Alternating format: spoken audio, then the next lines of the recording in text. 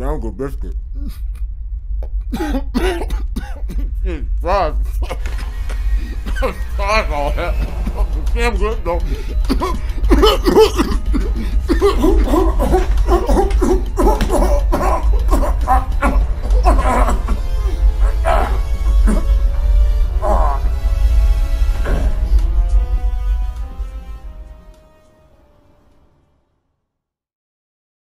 That's ever been you and you wonder where my streams are at, then this video hopefully will help you. And by the way, that fucking biscuit is so damn dry, man. I feel like I got a bunch of coke in my damn beard. Now that I'm hitting content creation harder than ever, I wanted to change the way that I do some things. Thanks to this great new apartment, I want to be able to stream video games. I want to be able to do random stuff all the time. And the last thing that I would want is to burn out people's sub feeds who don't care about that stuff. The streaming audience and the video audiences they're both big enough to where I think we need to have those things separate. That's kind of a big reason as to why I'm changing the way that I'm doing streams, but also because streaming from back in 2014 where I first started it, it's sort of become a little bit different for me. And streaming now is great, but there's a lot of expectations that were built up by a lot of those stream highlight clips which showcase me doing crazy stuff on the internet. As fun and wild and insane as those are, those never really were the main content that I had whenever I did my streams. A lot of my streams before they became big were just me sitting down and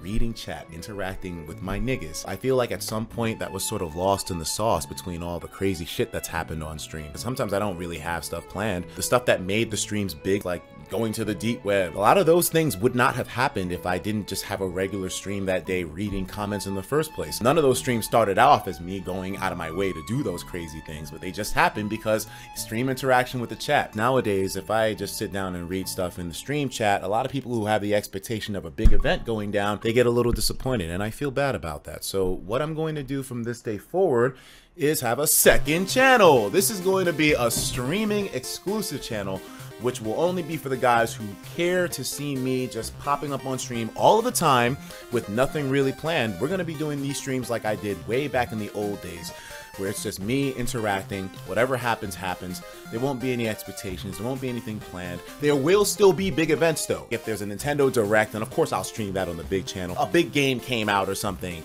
then yeah, I'll be streaming that on the channel too. So if you do still care about streams but want to see the big and the bold ones, then stay on Etika FRFX. But if you want to see me just streaming random gameplay, doing boring stuff, nothing crazy, just stalling basically.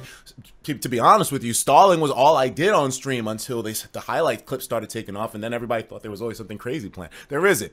If you guys just want to see me being me, sitting down, reading comments all day, interacting with my niggas, just being a person, just being myself on camera with you all, check out that link to TR1 Iceman. That is my first YouTube channel right there. Figured I might as well put it to some use. That will become where I stream from regularly. So remember, regular old chill, whatever, boring streams of me reading chat, that's only if you want that. Go to the link and sub to that. But if you just want the nice videos and the occasional streams where shit gets crazy, then you'll stay on Etika FRFX. You'll be fully up to date. Only fanatics will really go over to TR1 Iceman and watch me doing regular, everyday, boring streams. You know what I mean? With that in mind, I do plan on doing a lot more frequent streams now that I have the streaming channel there. It's always going to be streaming, basically. If you really are looking forward to that kind of thing, then you have the option there.